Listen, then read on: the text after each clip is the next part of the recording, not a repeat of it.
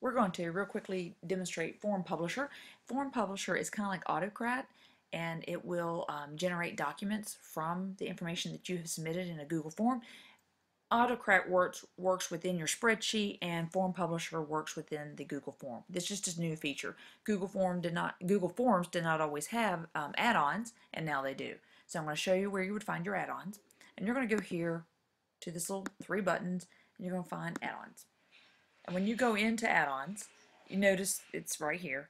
And mine says manage, but you just look for one that you have not added and you'll see free. So just add free.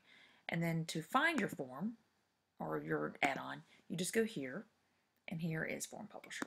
I'm just going to go ahead and get started with it. Now, it does help. You already have your form created, and I already have my template created. So here's my template. Notice that I have these double tags here. Within the tags, I have exactly the same information from my form. So, and it has to be worded the same. So if it says teacher email, I did not include teacher email address in this because I didn't think that was necessary. But if this is what I want, whatever information comes in all these, that's what I want here. So this information will end up going into the form, whatever it shows up here in this short answer area. So what we're going to do is we're going to say, yes, we've already created a Google Doc template. We're going to select, and I want the, I think it is this one. Does not help when you have extra. Let me see. Yeah, I think it's this one. Okay. So it does match my markers, and I'm going to hit next. Do you already have a drive folder to put in? You know what? No, I do not. I want to create one.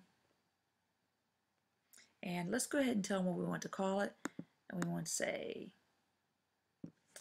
walk through. And I'm not worried about the increment. And then I'm going to go ahead and hit next again. Okay, so at this point, I have to decide if I have an email collaborator, I can do this. If I do not have an email collaborator, but I want the teacher to have something, a copy of this, kind of like a receipt from me coming into their classroom, I would just hit add, and I would say, okay, I want them to have a PDF for the recipients. This is where I would say, in the double tags, teacher email address, just like it was here. And then I'm going to go down here and hit done again. And it's going to tell me my form is ready. And now I'm going to try it. I'm going to show you what this looks like. So we're going to go here. And we're going to say today's date. Put my name.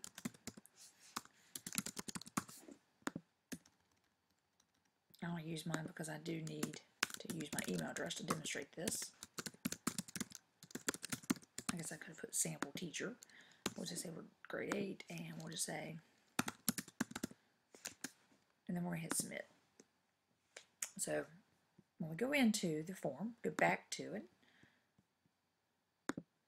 I'm going to go here, and you see my response, and just like any Google form, you can go and look at your responses, or you can go to the spreadsheet and create one for it.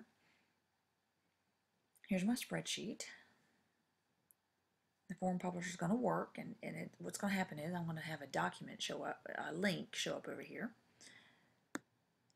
It's going to show up in this little area. Also, what I'm going to have is this. I'm going to go back, and notice I have an email. And let's take a look at this email.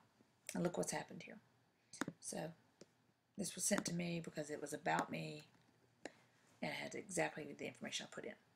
Now, you may not choose to go ahead and send one to your teachers, but if you do, you can do that. Or it may be that you want that to go into your drive first, and we're going to go find that. I think I called it walkthrough.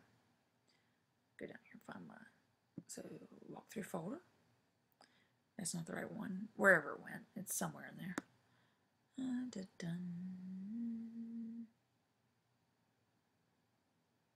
think it's this one that I just created. And then you will have a document in there.